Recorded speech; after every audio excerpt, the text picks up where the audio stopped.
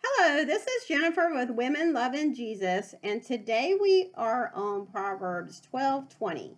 Deceit is in the heart of those who devise evil, but those who plan peace have joy. What this is talking about is the advice and the wisdom that we may receive from other people. Obviously, Proverbs is about godly wisdom. How God gives us that wisdom is through his scripture, through his spirit, the Holy Spirit sharing it with us. And then also, he may use people to share godly wisdom and help us, especially with certain decisions or details in life. He's clearly telling us, though, in this scripture that Satan plans people who are deceitful, and their plans are deceitful, and they will try to give you advice away from the Lord. And then it talks about, people who follow the plan of peace have joy. Those who follow God will have joy in their spirit.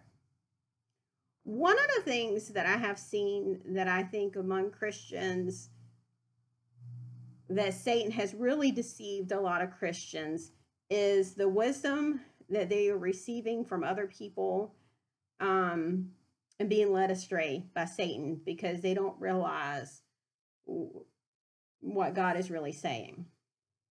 When God has a plan for us and a purpose in our life to get this joy and this peace, Satan's like, no, I'm here to kill, steal, and destroy. I don't want you to listen to that advice. And this has to do with every category. This has to do with our relationships, our health, our finances, our purposes in life, the ways that we gain wisdom, help others grow closer to the Lord.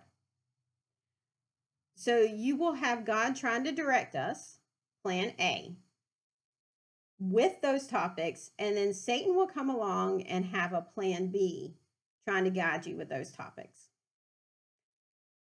Whenever it is something important and next step, you will always have those two plans. Satan's smart enough not to make it super obvious. I mean, he is deceitful. When he came and tried to destroy Jesus, he used Judas, who was a disciple. He didn't use one of the random people in Jerusalem. And it talks about how he was in the synagogues. He was with the religious leaders. So he's not using that evil person you think down the street. He is using people who you don't think you would question their advice. And so then you may think God's plan A sounds risky, or you have to have some faith and you don't understand it. And Satan comes along, kill, steal, destroy, brings a person that you think is trustworthy because they may be associated with Christian, and turns and deceives you, and it's a mess.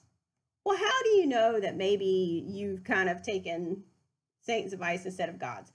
Which, at one point we all have, including myself. Is as time goes on, you will clearly see everything is a mess. Things aren't working out. Frustration, there's no peace, there's no joy. And as you're turning to the Lord is kind of guiding you that maybe this wasn't a good idea.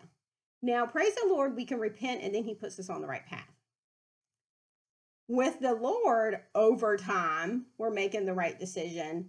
It doesn't mean there's not difficulties. There may be difficulties, but there's this peace and this joy that is coming along with following his advice.